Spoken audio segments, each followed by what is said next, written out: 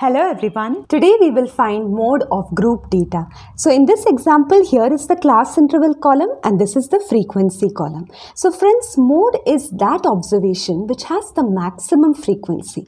So let's first find that maximum frequency from this frequency column. So as you can see here, 14 is the highest number, friends. So that is the maximum frequency and it lies in this class interval 130 to 135. That means our mode value will also lie in the same class interval. So let's just highlight this class interval over here. And friends, this is called the modal class. What is it called? The modal class, because it will surely contain the mode value. Now the formula to calculate the actual mode value is L plus F1 minus F0 divided by 2F1 minus F0 minus F2 whole times H. Now friends, we can easily find all these values now that we know what is the modal class. So L is the lower limit of the modal class. So here is the modal class, friends, 130 to 135. So the lower limit is 130. That means my L value will be 130. Now F0 is the frequency of the class preceding the modal class. So preceding means coming before. So this is the modal class. So which is the class that comes before the modal class? Yes, this is the class and the frequency of this class is 7. So F0 will be 7. So friends, I hope you understood this. F1 is the frequency of the modal class. So this is my modal class whose frequency is 14. So F1 will be 14 over here. Now F2 is the frequency of the class succeeding the modal class. So succeeding means coming after. So if this is the modal class, the class that comes after the modal class is this class, friends. And the frequency of this class is 10. That means F2 will be 10. Now H is the class size, which is very easy to find. Just take any class interval, upper limit minus the lower limit, say here 150 minus 145, and that will give you the class size, which is 5. So friends, just take care while finding the values of the frequencies. F0 will be the frequency of the preceding class, F1 will be the frequency of the modal class, and F2 will be the frequency of the succeeding class. So don't get confused, friends. Now let's put in all the values in this equation and we will get L as 130 plus F1 minus F0 will be 14 minus 7. Let's put the bracket.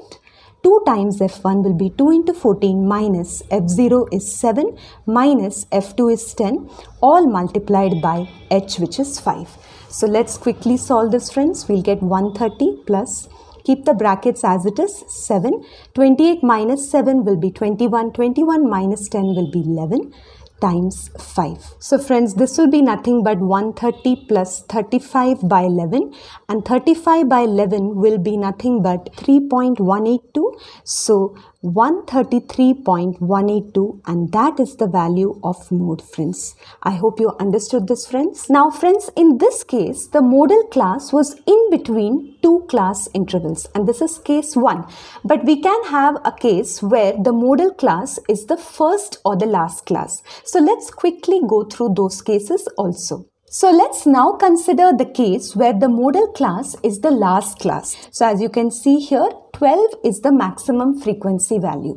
So that means my mode value will also lie here. So let's just highlight it, and this will be our modal class. So let's write it over here. So now let's find out the different values, friends. L is the lower limit of the modal class. So this is my modal class and 50 will be the lower limit. So L will be 50. F0 is the frequency of the class preceding the modal class. So this is my modal class. So the class preceding it will be this class, friends, and its frequency is 1. So F0 will be 1. Now F1 is the frequency of the modal class itself, which is 12. So I'll write it over here. And F2 is the frequency of the class succeeding the modal class. Now as you can see, friends, this is the modal class, but there is no other class after this modal class. So what should we take as the value of F2? So in such a case, friends, you should take F2 as 0 because there is no class after it, which means the frequency of that class has to be 0. Now coming to the class size. So just take any class interval. Let me take 50 minus 40. I will get the answer as 10. So H is 10, friends. Now you just need to follow the same procedure, putting in all the values in this formula. So friends, I have already done that and I got the mode value as 54.783. Now let's come to the last case, friends. Here again, let's first find the frequency which is maximum. As you can see, 15 is the highest value. So that is the maximum frequency, which means this is going to be my modal class. So let's highlight it over here. So friends, as you can see, the modal class is the first class. So now let's put in all the values. L is the lower limit of the modal class. So here the lower limit is 60. So I'll write 60 over here. F0 is the frequency of the class preceding the modal class. Now friends, since modal class here is the first class, there is no class preceding it. So what should you take the value of F0? So here also, friends, you should take F0 as 0 because there is no class interval. So its frequency should also be 0. So F0 should be 0, friends. I hope you understood this. F1 will be frequency of the modal class, which is 15 over here.